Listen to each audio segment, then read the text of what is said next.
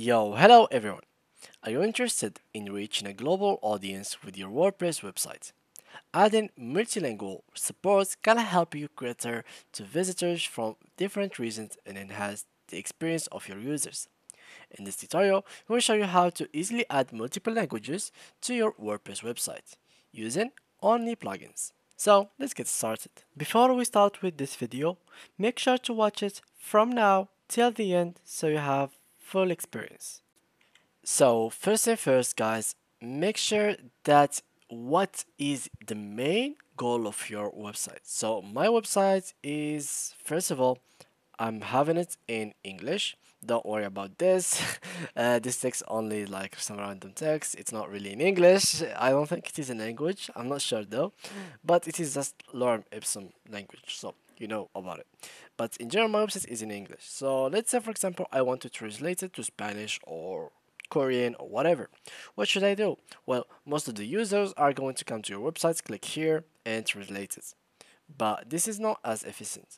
So if I'd like to choose it, for example, here, I'm going to Spanish, or it's English, Spanish, for example, or French, for example, whatever language. So, for example, Korean, yeah, it will translate everything, but there is some words that are going to stay still in English, and there is some translations that are not going to actually be real. So, for example, this text is cannot be in any word translated.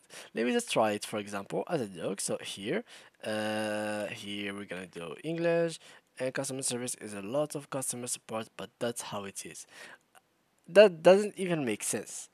But yeah, yeah. So this is how it looks like in Korean, and this is the goal that we are going to try to achieve without using this translate tool, which is only supported by Google Chrome.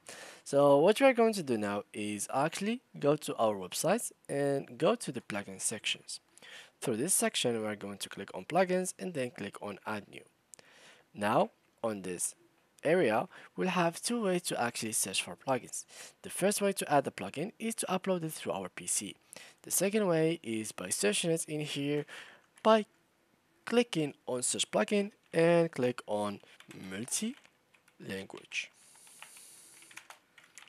And now all you have to do is wait for it until it loads up the languages for you, and it will be done. So there's multiple languages translator. There is Translate WordPress with G translator and Translate WordPress Google Language Translator. So there is two kinds of translators.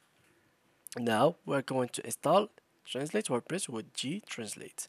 So click on it, click on install now, as you can see here, and then click on activate to activate it.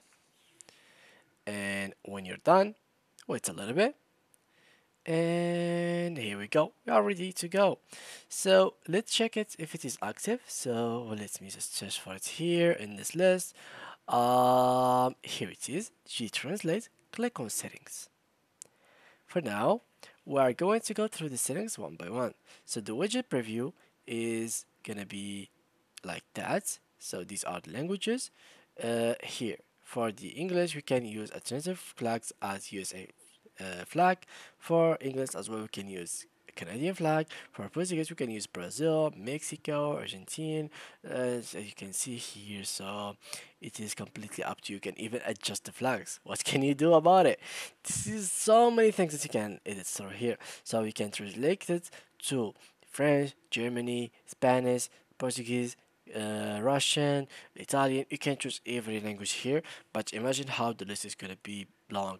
So make it short as it is. Let's add also Korean. So our goal was to add Korean, so I'm going to add even Korean here, and let's check it here if it is done. Yep, it is added. And now all you have to do is simply, if you'd like to have some custom CSS, you can get it and then click on save changes. Also, if you don't know, guys, they actually have some kind of premium version. If you want it, you can try it now for free as well. So they have a free version which is has all the languages, machine translation, unlimited words, and page views. For this one, it will be bilingual, it will have no neural translation, which is like a better translation than machine translation. It will have a limited words, search engine indexion, and edit translations. So you can do all of this in that. Here you can turn this on and off if you'd like. Your translation it will be much expensive than you think. It will be exactly like the startup. So this is for the pricings. You can go through them and check which one is the best for you. For now, we are going to stick with the free one. Here, as you can see, I'm just gonna stick with that, and then let's check if it is now on our website. As you can see here, I have opened my website successfully, and this is how the website is looking like. So for us to actually have it on our website, what we can do is simply try first to translate it. So let's try to translate this right. Here we go, Korean. And yeah, as you see, we still have the problem. So it translated some stuff, but this one it couldn't translate now. So yeah, we are still facing this problem. And now, as you may see here, go and check all the kind of the things that are here. So if there is any problem with any plugin, it can cost you to not actually be able to see this plugin in your page. Now here, as you can see, click here and try to actually show in menu, make it primary menu, and here show floating language sector, make it in the top left, top right, and here float, you can make it as a pop-up. And when you're done with it, click on save changes. And now, as you may see, go to your website, refresh it, and let's wait a little bit. And as you can see, it is bugged in the top over here. So if you fixed your main menu, it will be much better. So let me just translate it to Arabic.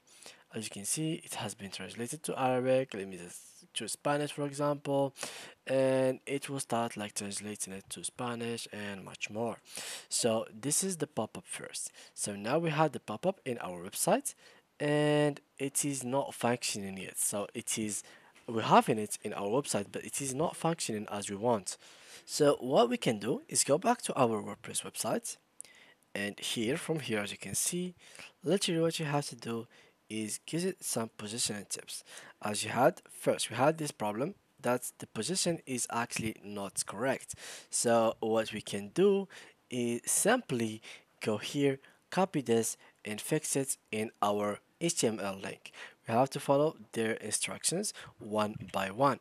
So as you can see here, the next thing is if you still have the same problem, you will have here, you will have to connect with their support.